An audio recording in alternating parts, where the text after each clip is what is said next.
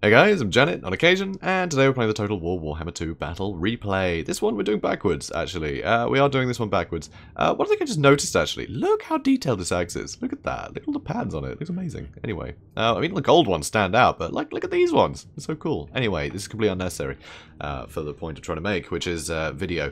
So, yeah, I'm doing this backwards. I'm going to talk about my opponent's army first, because mine is silly, and yeah, we'll get to it. Anyway, so, mines of blasting charges. I like these guys against high elves. I think they're really good. You know, they can help kill a lot of spearmen, and usually you're going to see spearmen in the front line no matter who you're up against, right? Because, I mean, they don't have a lot of armor piercing or anything, but they hold the line for a long time. So, having something that can just sort of blow them up, very handy. Also, these guys do have some armor piercing as well for their melee attack. So, although it's not a huge amount, you know, they're not going to do great against anything elite, they can help whittle down things if they manage to, you know, sort of flank around or whatever. They can help. So, a nice cheap stuff, you know, to have in the front line. So I like these guys. They're a nice help. Also, you can see Slayers. Slayers are obviously a must. So much cavalry and chariots and dragons and just a lot of scary large stuff that the High Elves have. So, Slayers, you kind of need them. Also, Longbeards are great weapons. So all these Longbeards are immune psychology, being Longbeards, so who cares about scary dragons, right? They're going to hold the line for a long time.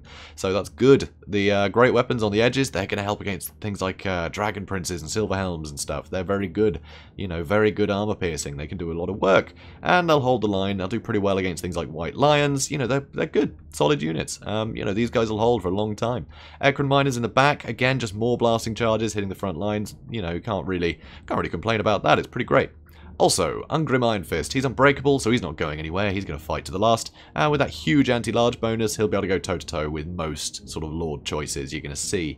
So even if he's the last one to go, he's going to sit and fight. So pretty cool. I like Ungrim here. You know, very, very dependable unit. So yeah, I like him. Also, bolt throwers. Again, great for dealing with cavalry. Really cheap way of constantly harassing dragons, you know. Really, really cool units here. I mean, so cheap and simple, but they're effective and they're cost effective. So that's all you need. And right in the back, got some quarrelers as well. These guys will match up great against archers, because occasionally you'll see some archers.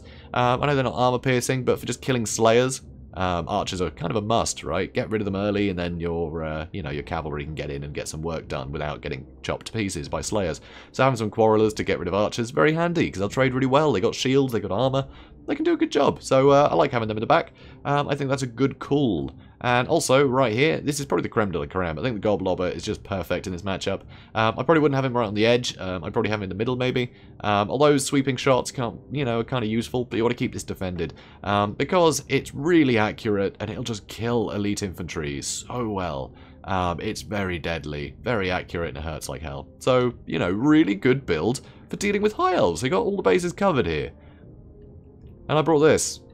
Absolute abomination. So, I have nothing but Swordmasters in my front line. I've got the maximum. You can't bring more than 6. I have 6 Swordmasters. I've got Alariel. Unfortunately, one mistake I made is, actually I gave them all magic attacks because of that item that Alariel has. Which was a mistake, but hopefully that won't, you know, cost me too much. So, basically the idea here is I've got a load of super elite stuff, and they're anti-infantry and armor piercing. They can outrun any dwarves, so who cares, right? Just charge them straight in. And we'll see what happens. They'll just hew through stuff. And Alariel, with her insane amount of support abilities, all the healing and fast protection, giving huge melee defense, all the rest of it, just Alariel will keep all this stuff together. Obviously, Goblobber is murdering one unit, but it's not going to be able to murder all of them. It'll run out of ammo before it can kill everything, so we'll see. So, seeing as how I had some money left over, I got some Illyrian Reaver archers as well. Basically, it's something that can harass the back line, is super quick, and even if I'm just running away from stuff the whole time, like Slayers, they can shoot at the Slayers.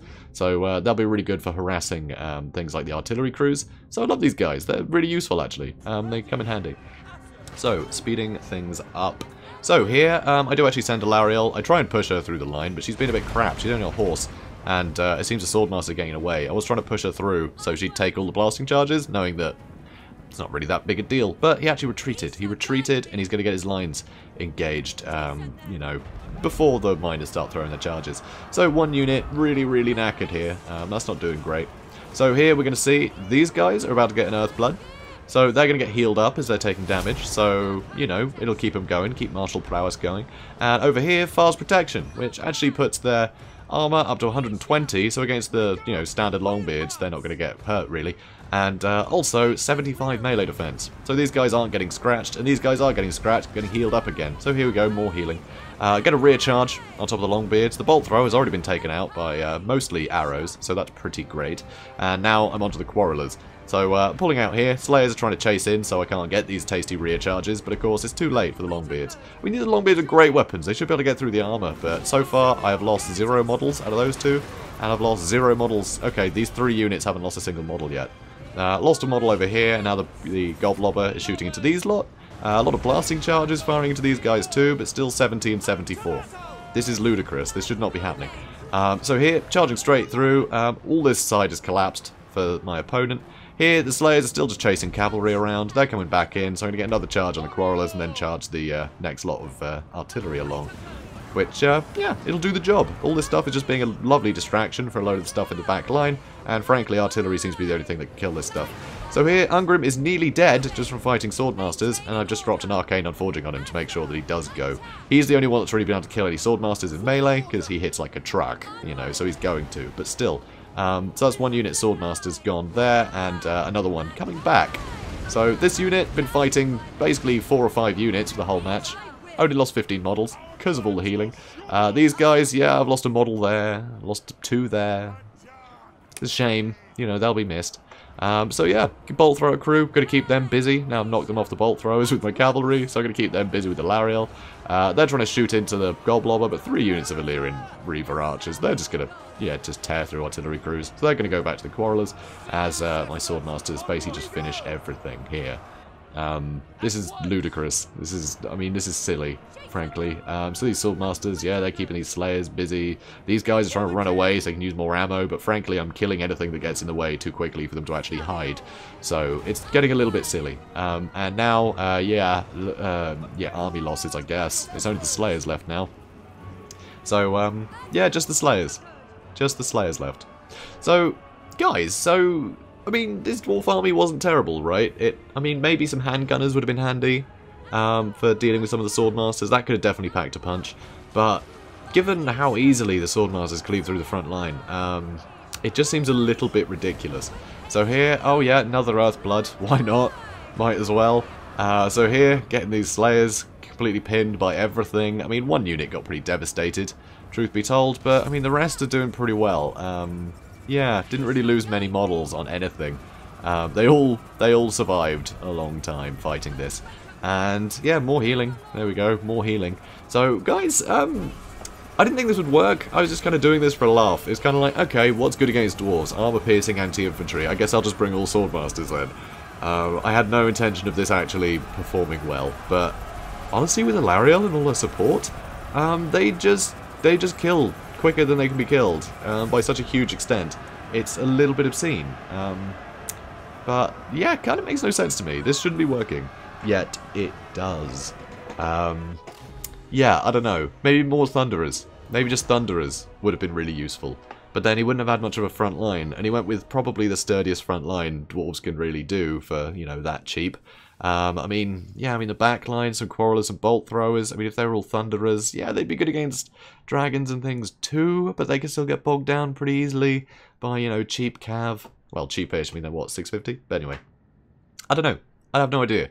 It just feels to me that this worked a little bit too well. I mean, look at this, just hundreds of kills. That was the one that got hit by the Goblobber. You know, these guys all learned a couple of chevrons each, which is just ludicrous. I mean, they each got 2 chevrons. I think that was the one fighting Ungrim, and these were the 2 either side, just murdering everything. It's nuts. This shouldn't have worked, but it did. It just had everything I needed, and I just all I had to do was walk forwards, which just seems a bit cheap, honestly. Yeah, it's kind of weird. Very one-trick pony. I mean, such huge variety as the High Elves. Such huge variety of units. You know, could have brought like Ithalmar chariots and all this cool stuff. No, I just went with Swordmasters and Illyrian Reaver archers, and it worked perfectly. I mean, look at the losses. I barely lost any men. That's pretty insane. I mean, most of the kills were the Goblobber at 38. Slayers did pretty well. Maybe she just brought a ton of Slayers. Apparently the Slayers can kill Swordmasters better than the Longbeards can. So, I don't know, Slayer army? Is that a good idea? I don't know. This makes no sense to me. So, I really want to know what you guys think about this. It seems really cheap. But also, like, I'm not bringing many men, right? This shouldn't feel cheap. So I don't know if it's just Thunderers will just kill everything to bits, and that's kind of the answer there, or if I found some weird sort of meta pick that should never work, but does. It's a strange one. Because, yeah, I can't think of a well-rounded dwarf army. I mean, this is well-rounded, but I can't think of a well-rounded dwarf army that could deal with, like, this kind of stuff, and a more conventional high-elf build with, like, chariots and cavalry and dragon, maybe, you know, stuff like that. It's odd. This is very single-minded, and unless you bring a single-minded army to face it, then you're probably just going to get overwhelmed, like what happened here. So it's kind of unfortunate. It feels a bit mouth-breathery, but whatever. Like, I wanted to showcase this. Just if anyone had tried something similar, and, if any dwarf players out there are like, oh yeah, happens all the time. Yeah, you bring this stuff. I don't know. Guys, let me know what you think, because this sort of felt like it worked a bit too well. So anyway, guys, if you enjoyed this, please do comment, like, and subscribe, and I will see you in the next one. Have a good day, guys.